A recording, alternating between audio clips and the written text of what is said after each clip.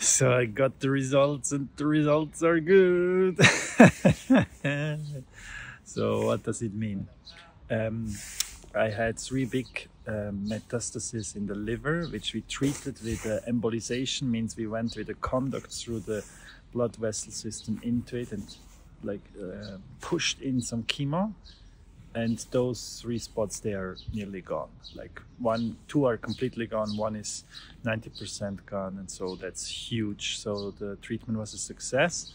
And then I have other metastases in the liver and in the lung, and they did not explode. So I didn't got any new metastases, and the ones I had, they grow very slow. So from 3 months to 3 months scan, it looks like it's stable, but when we look at it in a bigger picture from, let's say, perspective of 1 year or 2 years, it seems like it has a progression, which of course is not what we want, but in general it's really cool because it's growing very slow. It gives us time.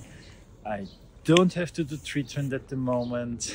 We can observe it, and I'm really happy and relieved, and yes, just very, very grateful, because I don't take it for granted.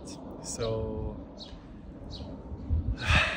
I can enjoy now my day, and I can plan, or I don't have to cancel all my trips that I planned to China and to the sailboat.